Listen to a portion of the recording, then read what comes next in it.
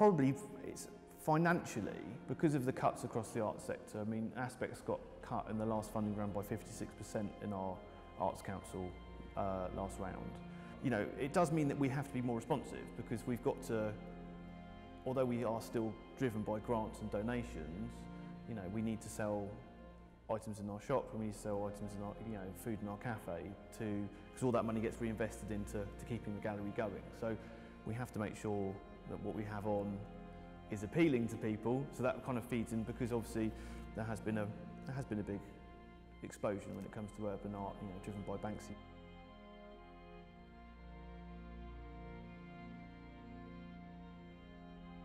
I think there's definitely a realisation throughout the art sector that you need to work hard to get your visitors in, and you need to listen to what they want. I mean, I think you've got to get a balance between challenging people and putting interesting stuff on, but also putting exhibitions on that people can generally appreciate and associate themselves with. So, you know, there's definitely a balance to be had.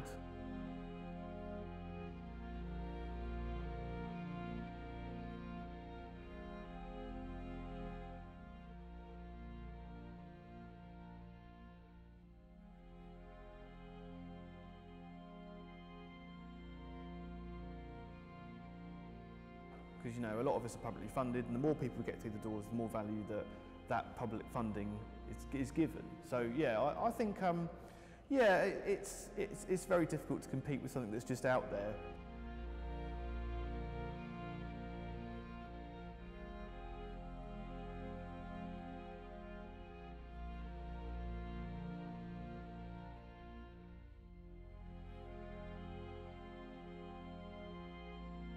London's a different market. I think that's slightly different, because there are more galleries, and more galleries can cater for more specific things. But I think there's, you know, we have to be open to all different mediums, and that includes urban art as well.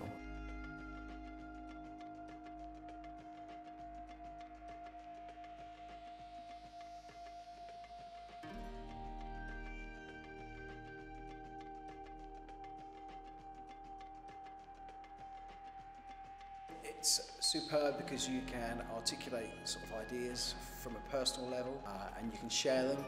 And if you're slightly idiosyncratic, or you've got a slightly slanted perspective of the world, you've got a way in terms of allowing your voice to be heard. And it's a meeting place for people, and it's in many respects it's universal, which I think is quite handy, especially in this world of interconnectivity. The language and value of visual arts, I think, is even more important than it's ever been.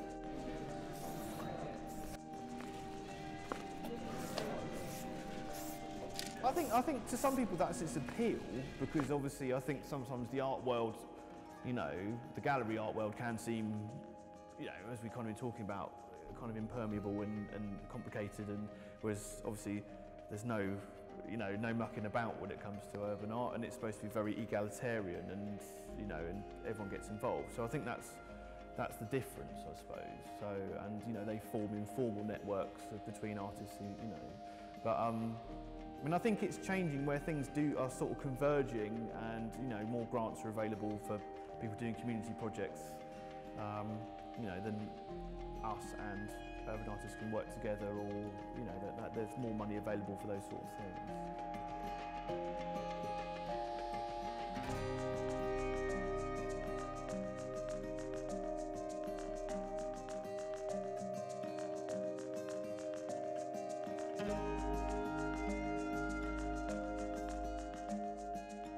Sometimes you get mixed views. I mean, some people, some members of the public love it. They ask you questions, they want to get involved, they want to know more about it.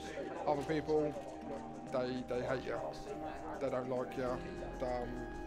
People just think you're some punk kid spray painting some walls.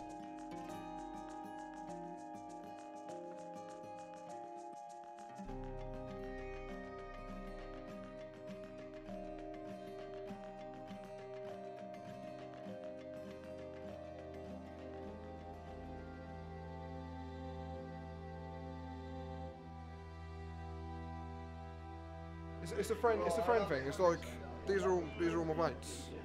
You know, I've grown up with these lot doing it.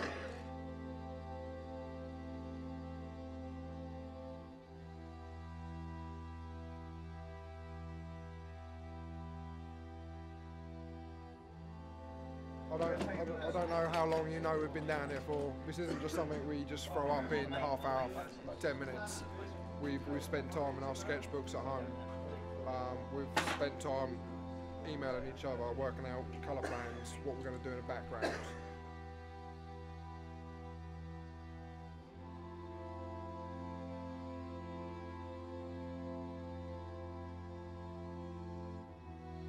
Spreading. It's the most popular art form. It's the longest going art form. It's been, and it's getting bigger. More and more people are doing it.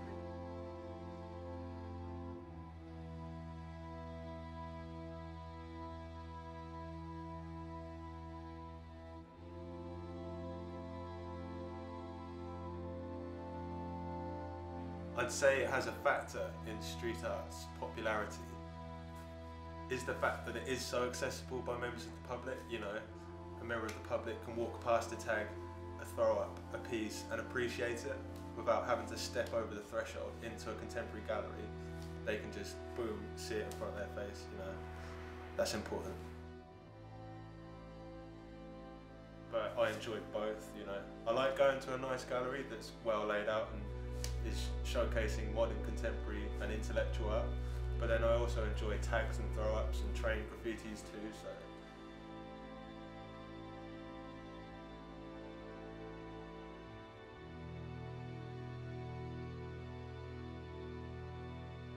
Private commissions as well, I think, I think for urban artists, private commissions are quite a big thing now. I mean, we've had quite a few people ask us about some of the people in Creating Balance doing stuff, and we might be talking something small, we might be talking about doing something in a son's bedroom, we might be talking about doing someone's wall outside their business. I mean, there's been a few of those pop up in Southsea recently, but, it's still ways of them funding themselves to get, to carry on doing what they want to do.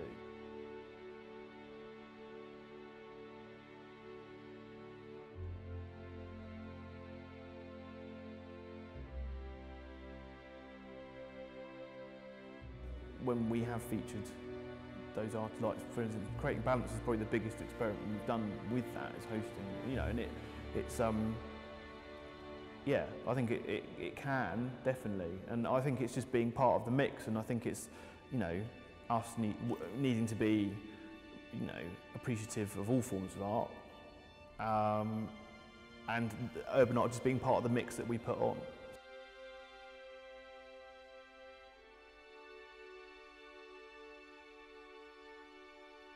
I don't see them as different things. They're just sort of chapters in the same book, really. And if you look at it in an art historical sense, there's been sort of happenings and interventions and site-specific work which echoes the sort of the nature of urban and street art. You think, sort of graffiti, what is that? Sort of, it's Roman, isn't it? Sort of, so it's way back in the day, that kind of thing. For example, you can walk through Southsea and you can see stuff that's on, that's there free to see, and it's in the middle of everything, and you can stand there and appreciate it, and then you walk on. Whereas, obviously, especially, with us being in Gun Wharf, we're more of a destination location that you have to make in your mind think, I'm going to go to Aspects. But I think that's it, and I've really tried to break down those barriers about the whole kind of white cube space, and it's a stuffy environment that's quiet, and I think that, we're trying to do that to make it more accessible. And I think if urban art encourages galleries to be more like that, that's not a bad thing.